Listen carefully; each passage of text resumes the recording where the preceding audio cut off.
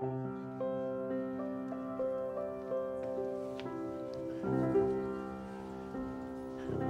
want to thank all of you for being here this morning to celebrate Margie McKee's life. Before we begin, if you have a cell phone that might accidentally go off, if you can turn those off or put them on vibrate, we would really appreciate that. If you're not sure how to do it, there's young people here that'll help you. So we'll give you a moment to check those cell phones. That way we'll keep the sanctity of the moment. We won't be interrupted by any cell phones because I don't think God's going to be calling any of you right now. So I'm going to give you a moment to check your cell phones. And as you're doing that, I want to thank Pastor Billy Andre for allowing us to do this memorial service here for Margie. I feel really awkward calling her Margie. I'm going to call her Mom. That's what I call her, and so I feel really comfortable with that. So if that's okay, when I say Mom or the kids say Mom, you know who we're talking about. That's how we're just real comfortable with it. So we're not talking about you as mothers. We're talking about her. But we wanted to just let you know that ahead of time, or if any of the grandkids see the grandkids, Grandma will be the other name they'll use for her.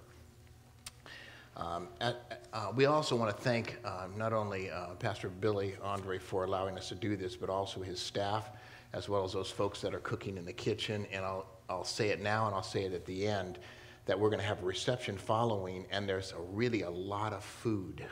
And we really need you to stay and eat this food because we have no place to put it afterwards. And we're not hauling it down south. So we would like you to take eat as much as you can. And if you want to put something in your purse or your pocket and take it home with you, that's fine as well. At this time, Pastor Billy is going to come and he's going to share with us from God's Word, and he's going to open us in prayer.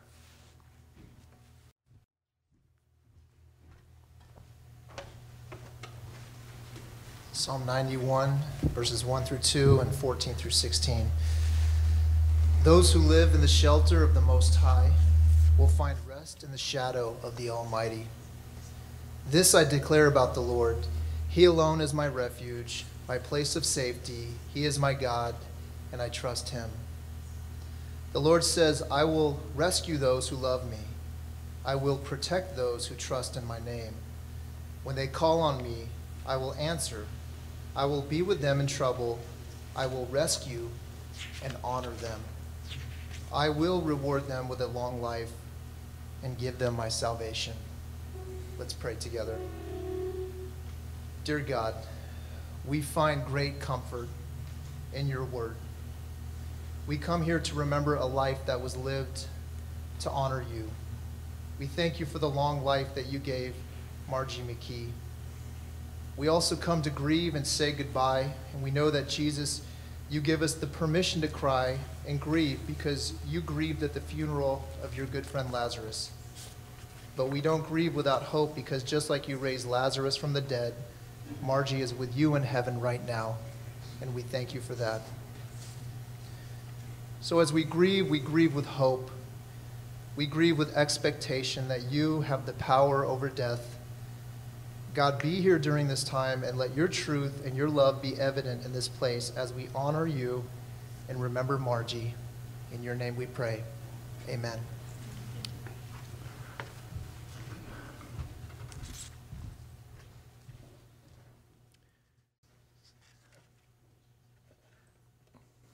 Everyone faces mountains in their life now and then. In 1982, Dad and Mom saw a mountain ahead of them that appeared to be unclimbable. And they knew that they would need help from the Lord to make it to the other side. Their 23-year-old son, Jim, had completed 5 surgeries that proved to be unsuccessful in trying to stop pain in his arm and back because of a pinched nerve. The family was very discouraged, but they knew that they could continue on. It was also very discouraging to learn that Mom had developed another brain tumor. The first tumor had been removed during 2 very dangerous surgeries in 1975 and 76. And the thought of going through that again was most difficult. The third thing that made the mountain look so high and rugged was Dad's mother's Alzheimer's disease. He had witnessed over the previous 5 or 6 years the deterioration of the kindest and loveliest mother anyone could ever have. She died in December of 1982, just 4 months after he finished this song. From these circumstances, Dad said, came, Lord, help me over this mountain. And yes, the Lord did help them, all of them, over the mountain.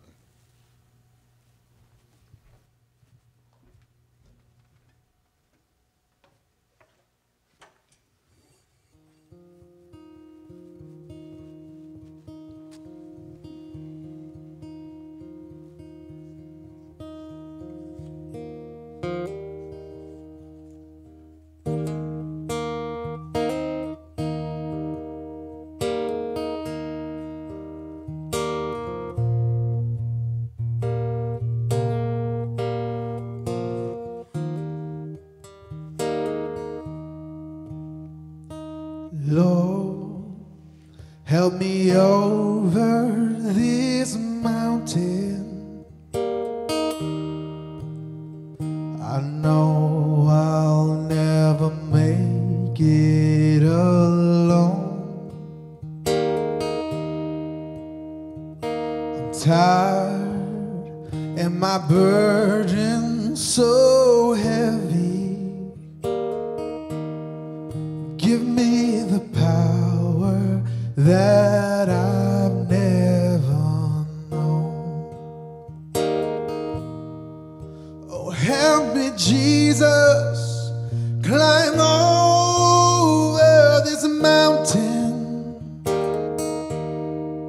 Give me the strength and the will to go on. Lord, whisper words I can't lean on.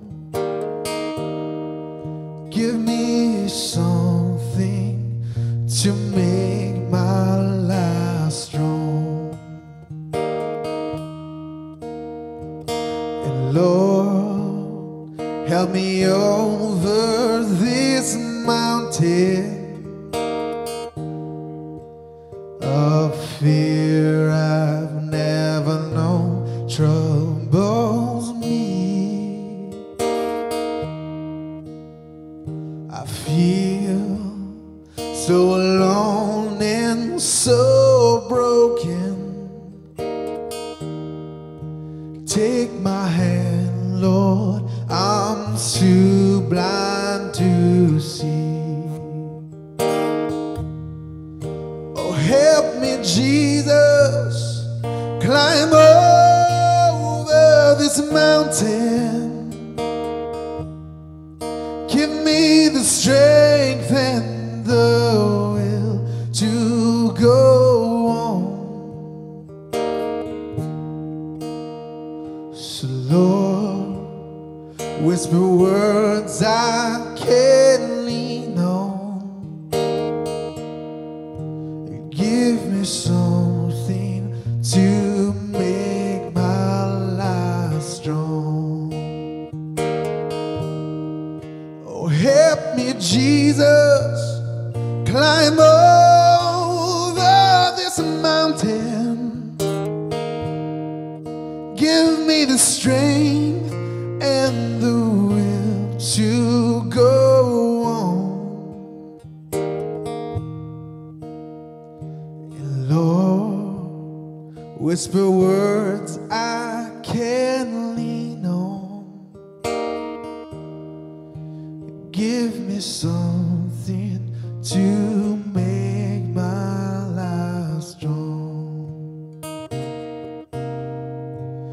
Give me something to make my life strong.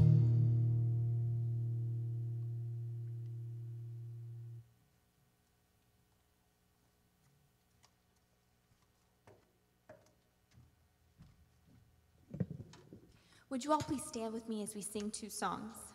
The first one is going to be When We All Get to Heaven, and the second one is Victory in Jesus.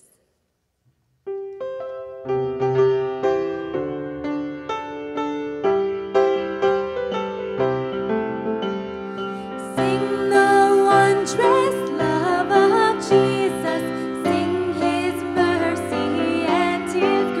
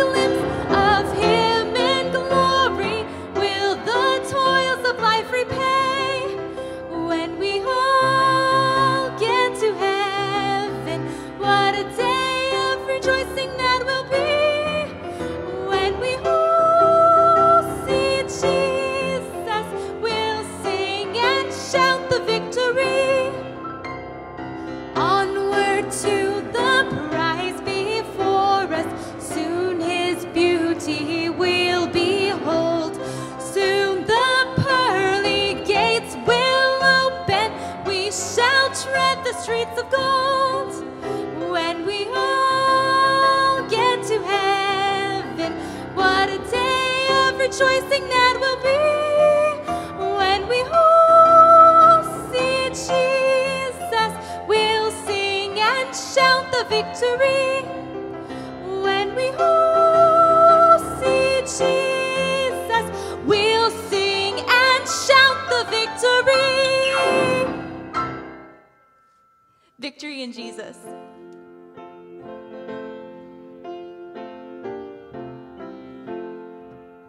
I heard an old story, how a Savior came from glory, how he gave his life on Calvary to save a wretch like me. I heard about his groaning, of his precious blood atoning. Then I repented of my sin and won the victory. Oh, victory in Jesus, my Savior forever. He sought me and bought me with his redeeming blood. He loved me ere I knew him, and all my love is due him. He plunged me to victory beneath the cleansing flood. I heard about his healing, of his cleansing power revealing, how he made the lame to walk again and cause the blind to see. And then I cried, dear Jesus, come and heal my broken spirit. And somehow Jesus came and brought to me the victory. Oh, victory in Jesus, my Savior forever. He sought me and bought me with his redeeming blood. He loved me ere I knew him, and all my love is due him. He plunged me to victory beneath the cleansing flood.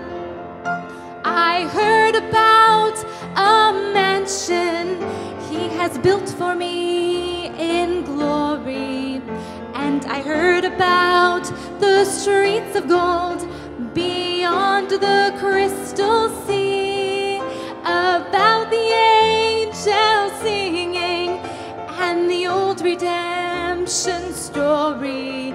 And some sweet day I'll sing up there the song of victory. Oh, victory in Jesus, my Savior forever. He sought me and bought me with his redeeming blood.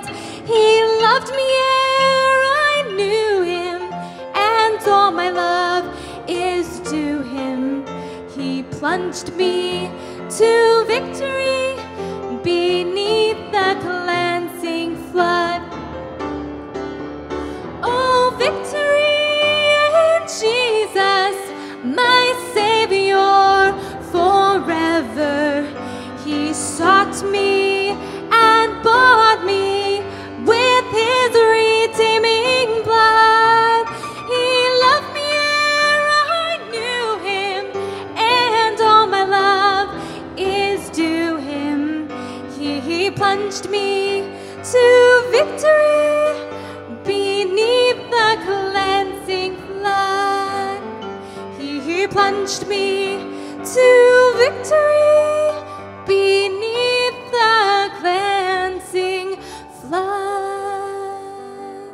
Please be seated.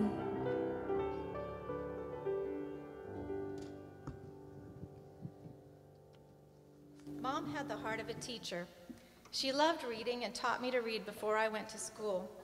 She taught me to cook, sew, take care of a home, and love my husband and children. She always encouraged me to read the Bible, memorize scripture, and was there to hear me recite my memory verses. Later, she taught her grandchildren many things, including how to bake cookies. Mom had the heart of a servant. She was a hard worker. When she was helping put Dad through college, she worked 6 days a week. She did whatever it took to finish something on time, even staying up really late to help finish a project. She served in the church also as a deaconess, leader in Pioneer Girls, helper in children's choir, teacher in Vacation Bible School, nursery coordinator, and even used to sing in the church choir. She loved the outdoors, looking at God's beautiful creation, especially going to Yosemite and Armstrong Redwoods. She was very creative and enjoyed china painting, flower arranging, sewing, and ceramics. Mom had a heart full of love for God, her family, and others. Mom was happy, content. She had a positive outlook and patiently met each trial handed to her. Mom was 39 and I was 18 when I was standing by her hospital bed just before she went in for her first brain tumor surgery. Trusting God for the best, but knowing that the surgery might not be successful, she told me, "I'm not afraid, Cindy. Only 4 words, but I've never forgotten them. I was afraid, but her example helped me to trust God even more. She always told us she loved us and encouraged us. She prayed for each one of us.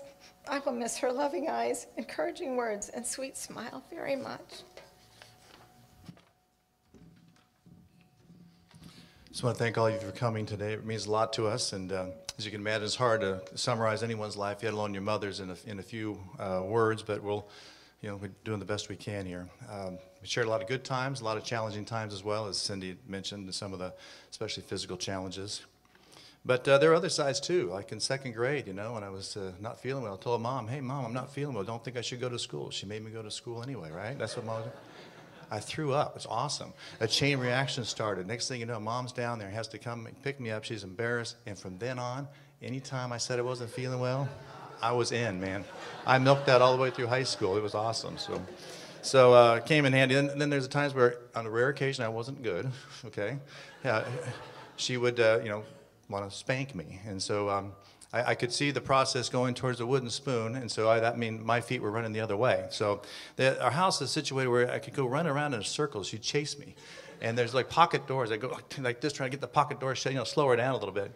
And then you get the point where she was closing in. She just had longer legs. What could I do? So I'd go, all right, this is time. Bolt out the front door. So that's always the go-to move, So I bolt out the front door, and as soon as I do that, she gets to the front door. She yells out, "If you don't come back here right now, you're going to get it twice as hard." I'm going, "Why didn't you say that a long time ago, man? I had all this exercise. I'm exhausted." Although, and then it was also like, okay, or she'd say, of course, wait till your father gets home. Then I'm right back in, because her spankings was nothing like, not that you spanked me often, Dad, but anyway, probably hardly ever, but anyway. But we did. We loved, had a good time. We loved family vacations. Every year we went on vacations. A lot of those were to Iowa to visit family, and like Cindy mentioned, Yosemite. That was a great place. We loved to go. Mom loved Yosemite. I was doing good. And Mom was a caring, compassionate woman as well. Just down the street there's Earl Baum Center for the Blind, and when Earl Baum was still living, she would go down once a week and cook dinner and clean his house, and kind of just did that for a long time. And that was just a good example. And she visited a lot of rest homes, a lot of people, just had a giving heart that way. And I always say I was fortunate to grow up in what I like to describe as kind of a Leave It to Beaver family. It was truly a great experience to grow up in such a loving, supportive family. My mom would go to just about all my track and basketball games, and she always did the old, if anybody can do it, Jimmy can. I don't know how much she always believed that, but she said it with good conviction, so I believed it, so that was important. So, most importantly, though, she set a good example of what it looks like to be a godly mother and a woman of God. We had family devotions most every night, and although some of those nights we got to laughing pretty good, and Mom got Dad was in, Cindy, and we were all in. 3 of us were laughing pretty good. I don't know what the deal was, but Mom was, she was always getting us back into line here. But we had a good time, and it was great. And she just, of course, prayed with us every night before we went to bed, and she just showed us how to have courage through struggles and to rely on the Lord to get through those. And I'm thankful for that. She was a great wife as well to my dad, and modeled what Christian marriage should look like for us and the grandkids. And she also loved her granddaughters, very, very much. So. We will certainly miss her greatly, but we do look forward to seeing her again, of course, someday. And that's, of course, the hope we all have in Jesus. And so I hope you enjoy the slideshow, give a little glimpse of her life as what we had growing up. All right, thank you.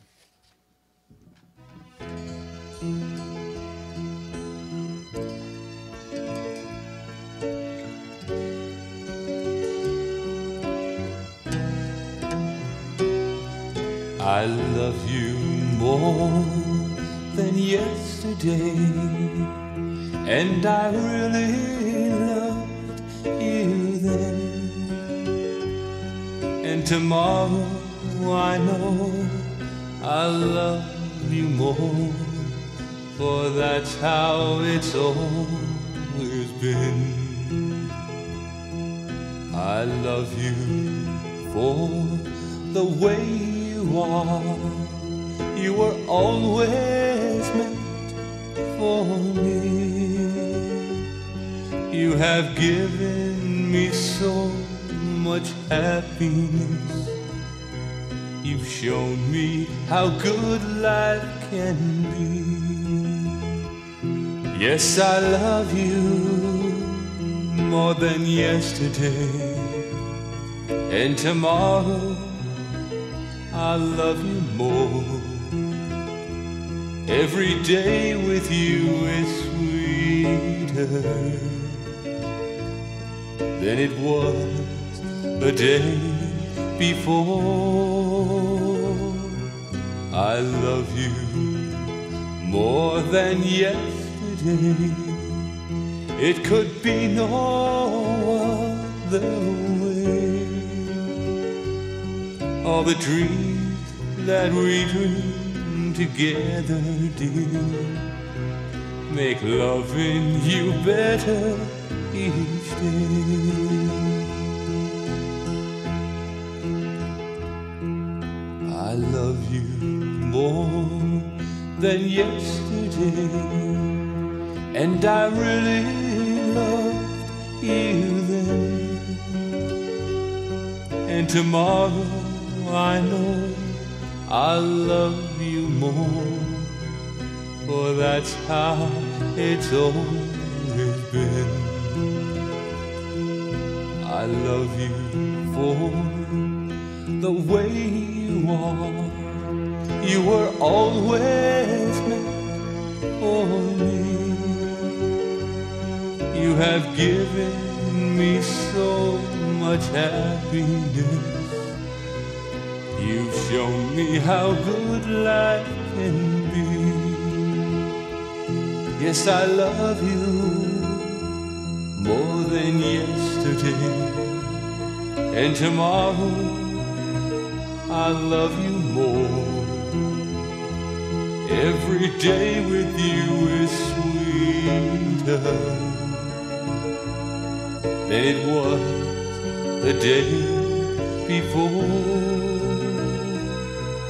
I love you more than yesterday. It could be no other way. All the dreams that we dream together, dear, make loving you better each day.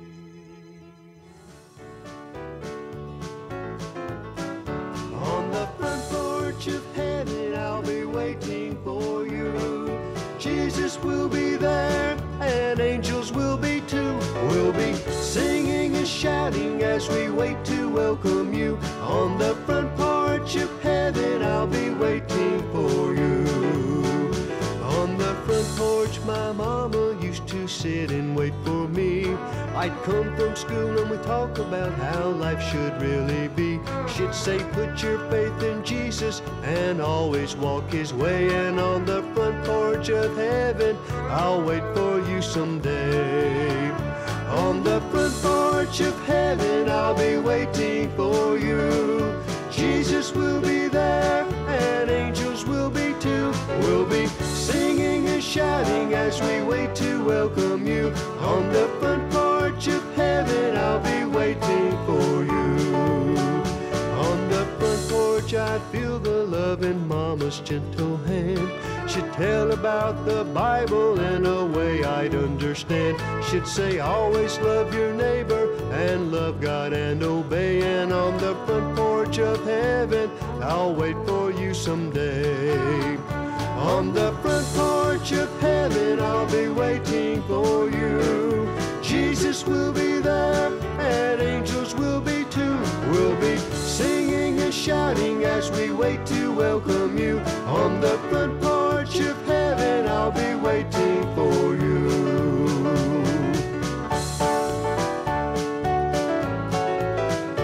On the front porch is where I said goodbye when I left home. I moved away from town, but I would call Mom on the phone. She'd say, tell your friends of Jesus and care for them and pray. And on the front porch of heaven, I'll wait for you someday. On the front porch of heaven, I'll be waiting for you. Jesus will be there, and angels will be too. We'll be singing and shouting as we wait to welcome you. On the front porch of heaven, I'll be waiting for you. On the front porch of heaven, I'll be waiting for you.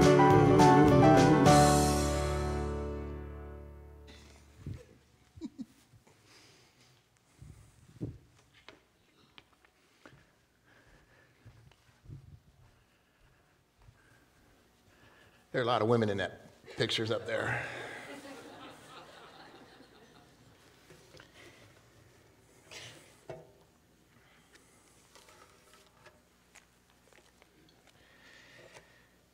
There's so much that could be said about our mother. In the 79 years that God gave to her, where do you begin? It's really difficult. You just heard Cindy and Jim, her children, speak of her, and that was just a drop in a bucket of their influence, her influence in their life. By the way, I'm the favorite son-in-law.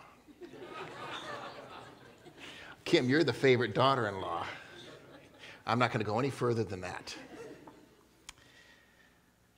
Her husband, Dad, if he was to come and speak, we'd be here all day because he thought the world of her. They were married 60 years last December, correct? 60 years. Do you know how many days that is? I do. It's over 21,900 days. Do you know how many meals that is? I don't. But you think about all the days and all the years they spent together. He would never speak cross about her. He would never put her down. Joke with her, yes, but never put her down. He would sing her praises continually. Her grandchildren adore her. That's because she spoiled them. She took them shopping, cooked whatever they wanted, and then sent them home. But more than that, she put her life into theirs. She influenced them, all in different ways. So I asked myself, what would Mom want us to say about her? What would she want said at this time?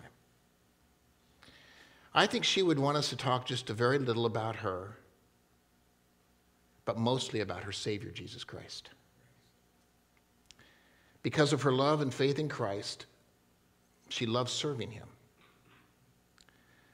What I want to do is to set a portrait of her before you so you have an idea of who she was, and then tell you of her Savior and the hope that she had within. So what portrait would Mom fit? Simply, Mom fit God's portrait of a virtuous woman. The idea in Proverbs 31 is that this virtuous woman is precious, not perfect. So I read it from that standpoint. She's precious. That's the portrait of God's woman.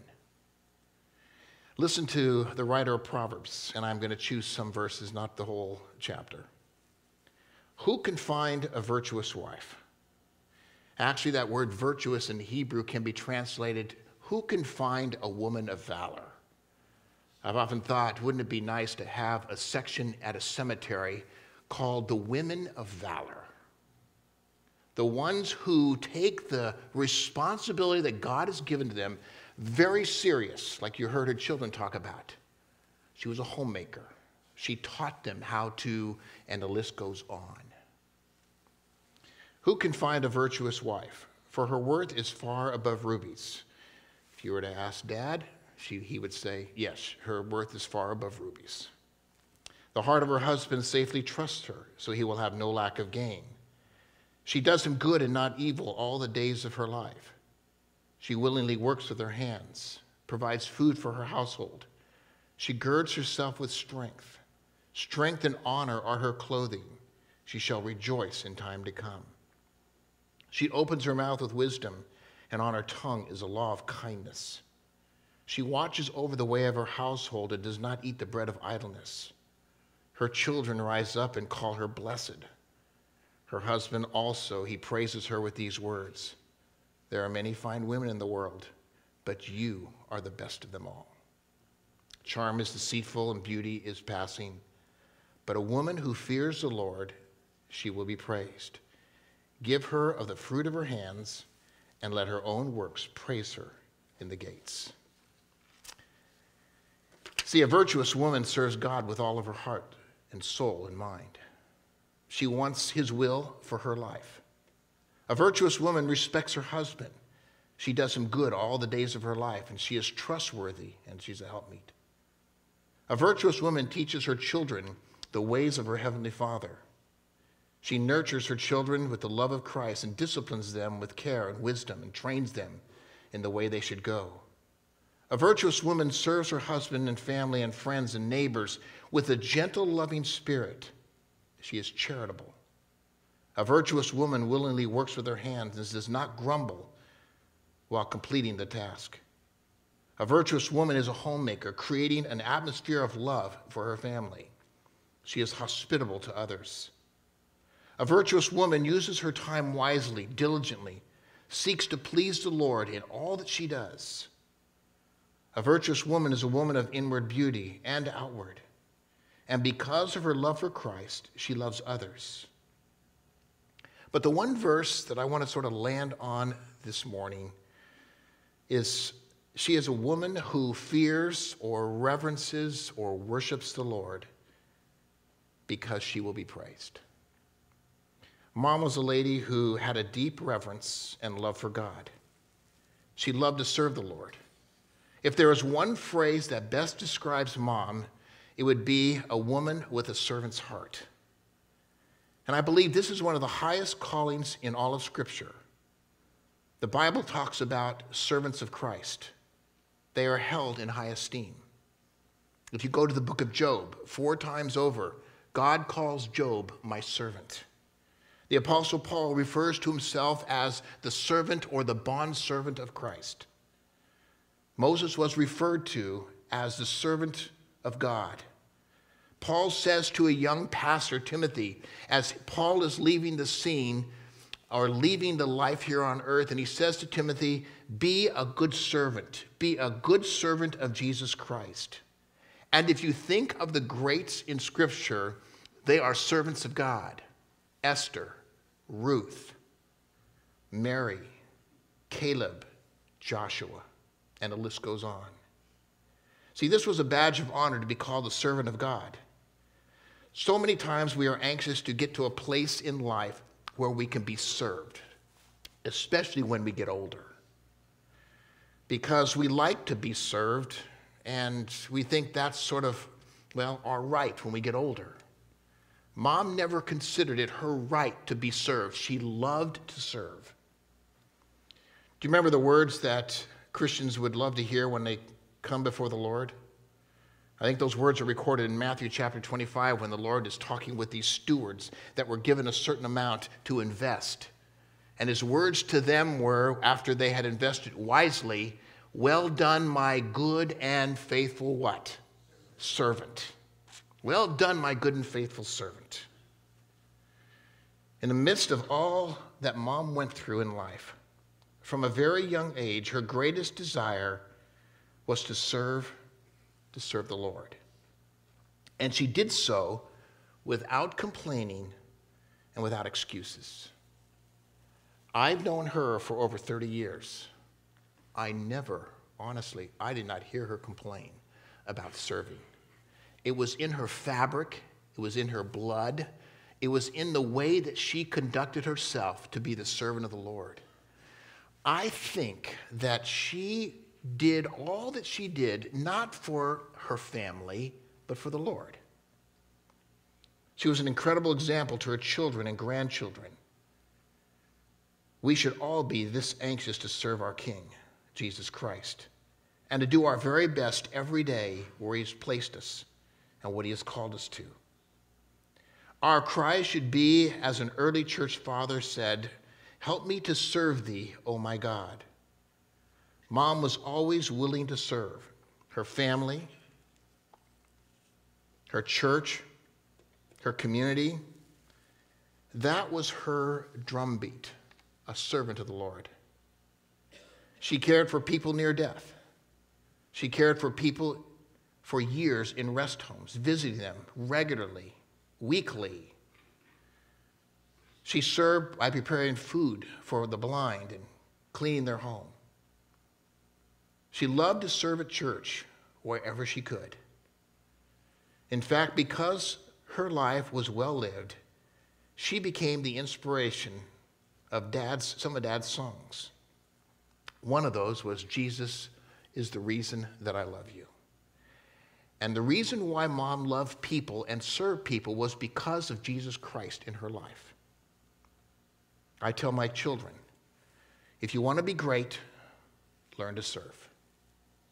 So then I ask them, can you get the salt, please? Who wants to be great? Susanna wants to be great. We like to volunteer everybody to be great.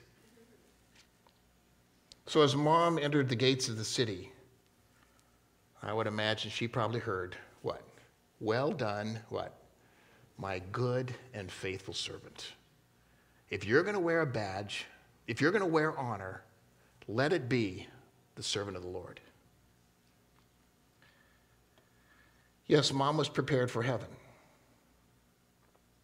Heaven is a prepared place for prepared people. Jesus said in John 14, "Let not your heart be troubled." And then He says, "I go and I prepare a place for you." What this means exactly, we do not know. But we will when we get there. See, it's already prepared. You don't have to wait outside till Christ gets your room ready or gets your table ready. Like when you go to a restaurant and they hand you one of those things that beep and buzz and shake and rattle and all the lights go on, and then you can go to your table when you see that sign. You're not going to sit outside of heaven and wait until the Lord prepares a place for you.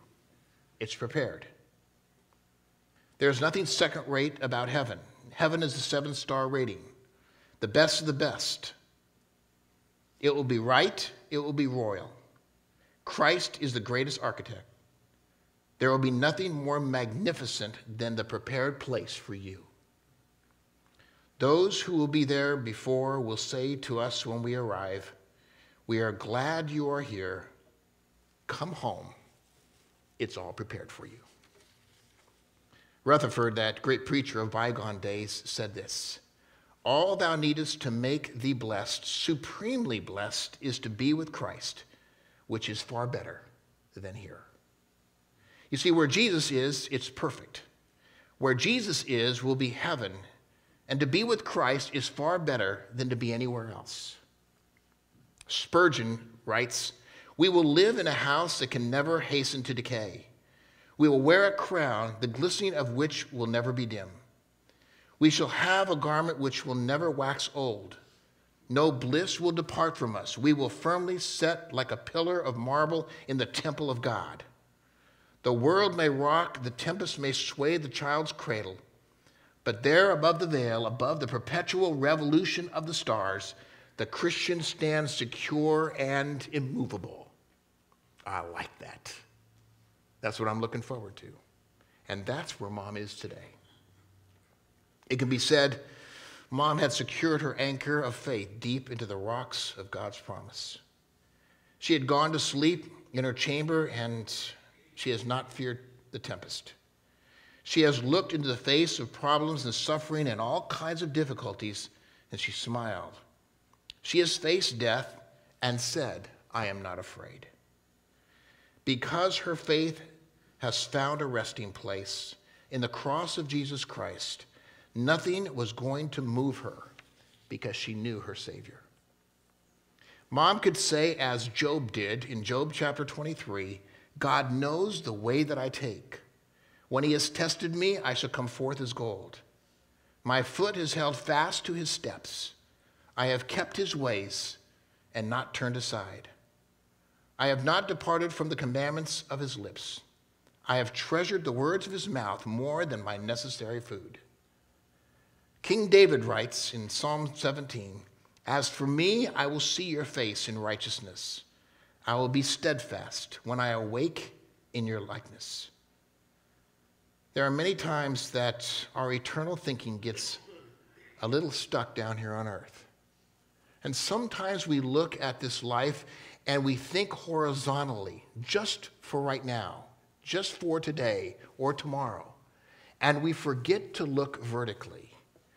Mom's focus was not just horizontal in how she could serve down here, but also vertical for where she was going to spend eternity. She knew where she was going to spend eternity, and she looked forward to that day. My grandmother, at 90 years old, I asked her, Grandma, why don't you and I go to Jerusalem and go to Israel and just tour around and see where Jesus walked and enjoy that time? And she turned to me and she says, why should I go to Israel, Jerusalem, when I'm going to see my Lord very soon? She had her focus vertical, not horizontal. Listen, none of us are going to get out of here alive unless the Lord comes in our lifetime. Mom knew that nothing would separate her from the love of God, and that all the difficulties of life would all work together for good because she loved God. And she knew that neither death nor life nor anything present or anything to come would separate her from the love of God. Mom knew the thoughts that God had toward her. Those thoughts were of peace and not evil, to give her a future and a hope. Mom fought a good fight. She finished the race. She's very strong. And she, most of all, kept the faith. The promise from God is there is a crown of righteousness which the Lord will give to her on that day. See, life every day is about courage. God told Jeremiah, no man will be able to stand before you. As I have been with Moses, I will be with you. I will not fail you or forsake you. Only be strong and very courageous. Be strong, be courageous. Do not tremble or be dismayed, for the Lord your God is with you wherever you go. Mom knew that. See, life is about courage. Therefore, this should lead us to a dauntless courage of this glory to be had. We should be like the hero of John Bunyan's Pilgrim Progress. I quote, before the dreamer there stood a fair palace, a mansion, and he saw a person walking upon the top of it, clad in light and shining. Around the door stood armed men to keep back those who would enter. Then a brave lady came to the one who had a writer's inkhorn by his side, and she said, set down my name in the book.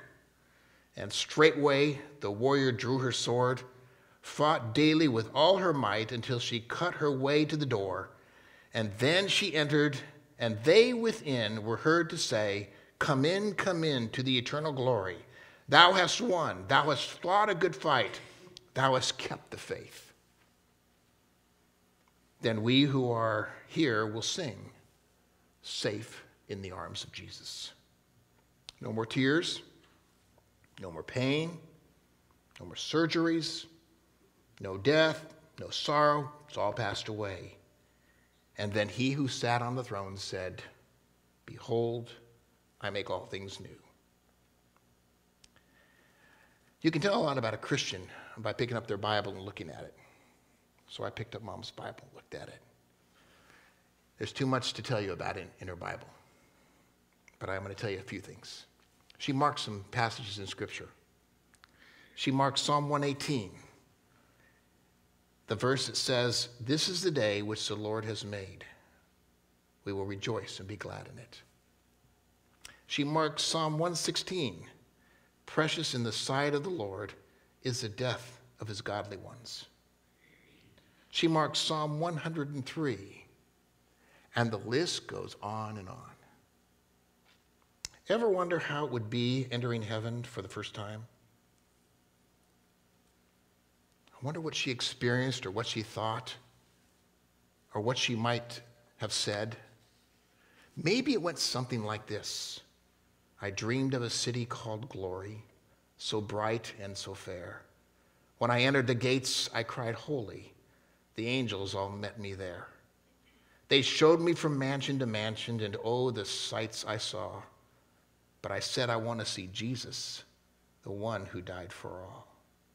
As I entered the gates of that city, my loved ones all knew me well. They took me down the streets of heaven. The scenes were too numerous to tell. I saw Abraham, Isaac, and Jacob, Mark, Luke, and Timothy. But I said, I want to see Jesus, the one who died for me. Then I bowed on my knees and cried, holy, holy, holy. I clapped my hands and sang, glory, glory to the Son of God."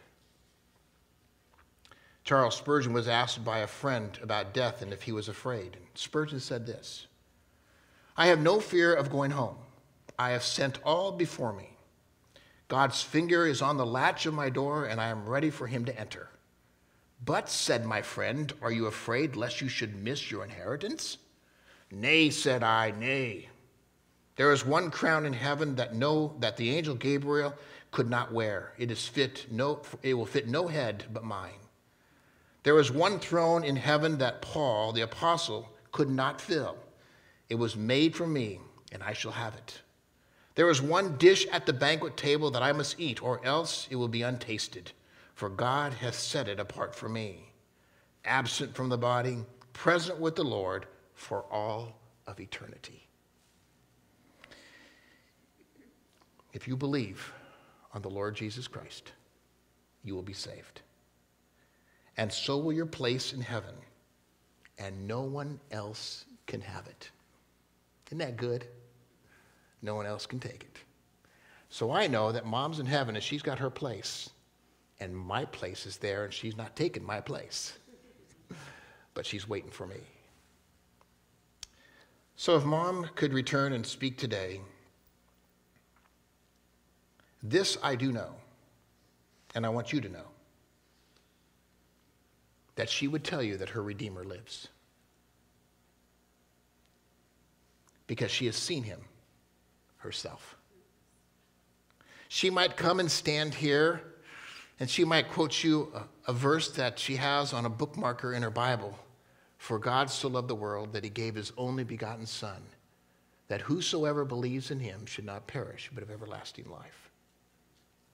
I think she would probably come stand here, and for the first time in a long time, her voice would be strong, and she would say, folks, I just want you all to know, there is eternal life. Life is very short. No guarantees. But I want you to know there is eternal life. And you need to be ready in this life for eternal life. I think she'd tell you that because she would love you so much that she would want to make sure that, well, that you set your name in the book. In the book. The Lamb's Book of Life. You see, it was God's amazing grace that brought Mom to eternal salvation as a child. It was God's amazing grace that brought Mom through the very hard times of her life. It was God's amazing grace that lifted her to heaven on February 26th. And it was God's amazing grace that made her perfectly brand new. And now she has the privilege of being in the presence of Almighty God, worshiping him, singing and shouting and thanking him for his amazing grace.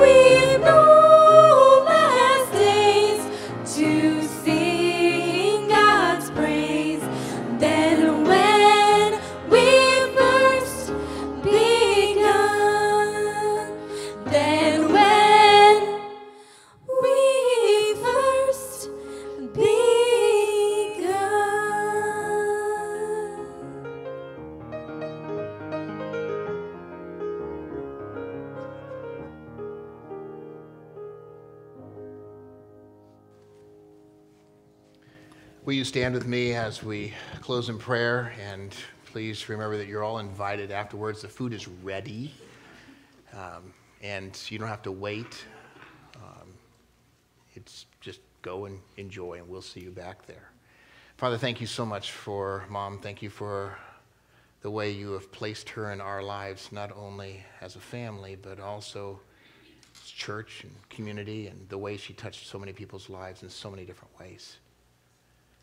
And help us to learn from her example of a servant's heart.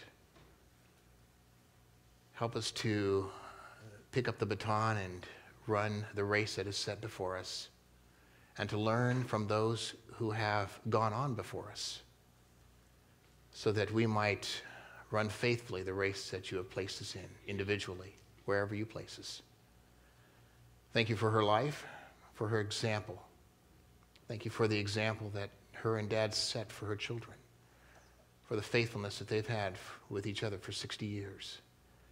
And dear God, I pray that you would be with Dad and Mom's kids, that they will continue in the ministry that God gives to them until the day that you call them home. And we'll thank you now for what you're going to do in our lives as individuals as we choose to be your servants each day that you called us to live on this earth. Thank you for the food. We ask that you'd bless this food to strengthen us and keep us safe as we travel. For I pray this and ask this in Jesus' name. Amen. You are dismissed. Thank you for being here.